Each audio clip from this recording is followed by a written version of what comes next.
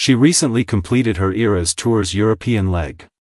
But given that Taylor, 34, is supposedly writing a novel, it doesn't seem like she will be slowing down or taking a break anytime soon. The artist wrote the novel, A Girl Called Girl, when she was just a teenager. It tells the tale of a mother who preferred a son rather than a daughter.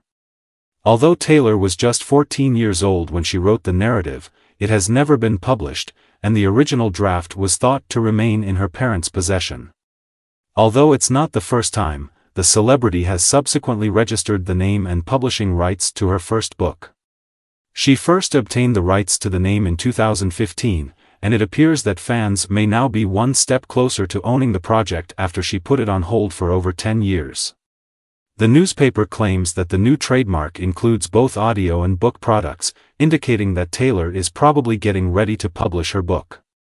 She had previously disclosed that she began writing the book prior to the peak of her musical career. It was during her 2012 tour that she clarified she had nothing to do, because all of her buddies were back in Pennsylvania. "I had nothing to do," she said to admirers at the time, adding, "All my friends were back in Pennsylvania. I suddenly realized that I wanted to become an author and write novels. I'm going to follow that career route." Taylor's tour will resume in November.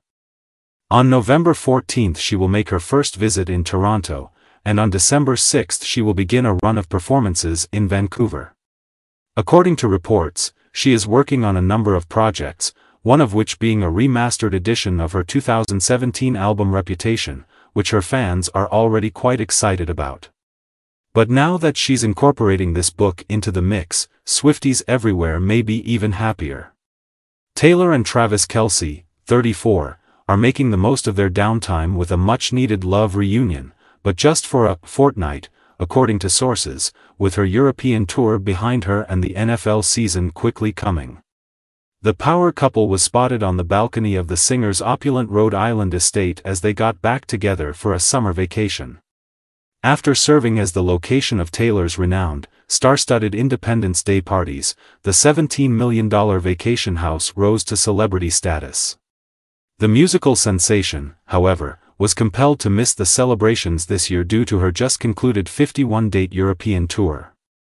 This summer, Taylor made her first visit back to her well-known vacation home, accompanied by her significant other. And it appears that Patrick Mahomes, the quarterback for the Chiefs, as well as their friends and family attended. Numerous armed guards were seen outside the property's perimeter, and locals and fans quickly realized the pop sensation had returned. Fans clamoring for a close-up of the Eras Tour star were shooed away by Taylor's security, but not before they took a selfie in her driveway. In order to get a peek at the singer and her beau, one group even approached the guards and offered them $50.